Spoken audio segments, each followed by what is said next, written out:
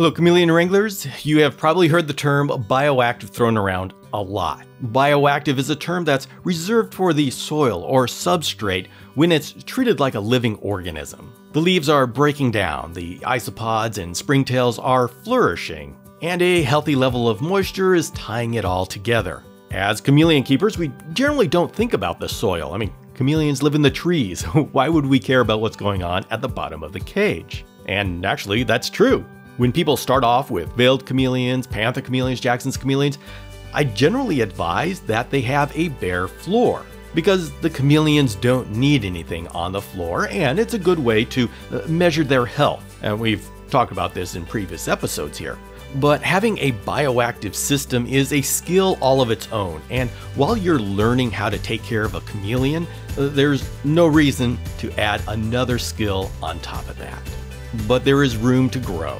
We want to view our chameleon's enclosure as a total environment, and adding a living soil is a powerful step in that direction. And what do I mean by a powerful step?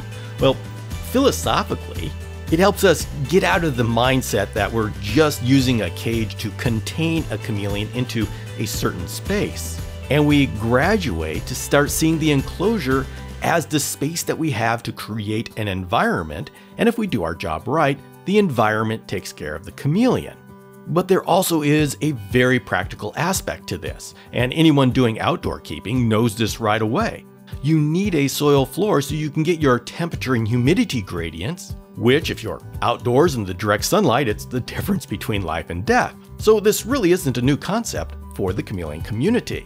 Now, taking it a step further, and we have found a number of very difficult species to breed in captivity have flourished when put into a bioactive environment. A number of the smaller species of chameleons and babies tend to live closer to the ground, and so this is providing a more natural environment for them, and they have responded. The success that we have found in the community is undeniable. So while having a bioactive substrate is not necessary for veiled chameleons, panther chameleons, Jackson's chameleons, developing skills in the bioactive arts is an important step forward if you want to progress in the art of chameleon husbandry.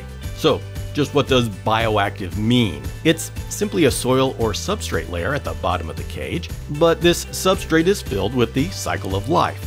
Leaves and twigs are decomposing, which, in addition to your chameleon's waste, nourishes the isopods and springtails. And many people hear about the benefits of bioactive substrate being that you don't have to clean up the poop. While true, that's only one small part of the whole picture.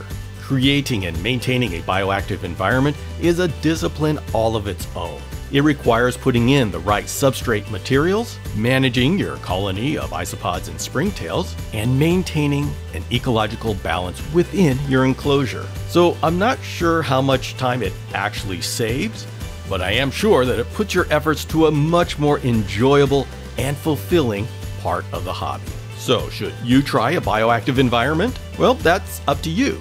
It can be challenging with the larger species of chameleons like the veiled panther and Jacksons, but when you start getting into the smaller species of chameleons like the Brookesia, the smaller Kaluma, or just any species babies, bioactive environments start to bring a direct benefit to those chameleons. Whatever your situation, creating or at least just understanding the bioactive arts will usher you into a world that opens up a much greater understanding of the myriad of interactions in nature. I encourage you to try it out. Besides, who can resist these cuties? In the next episode, I'm going to go over the high-level considerations when it comes down to setting up a bioactive enclosure or an entire rack of bioactive enclosures. This is just one episode in a series on bioactive environments for chameleons. Subscribe to Chameleon Academy for the whole thing, and I will see you soon.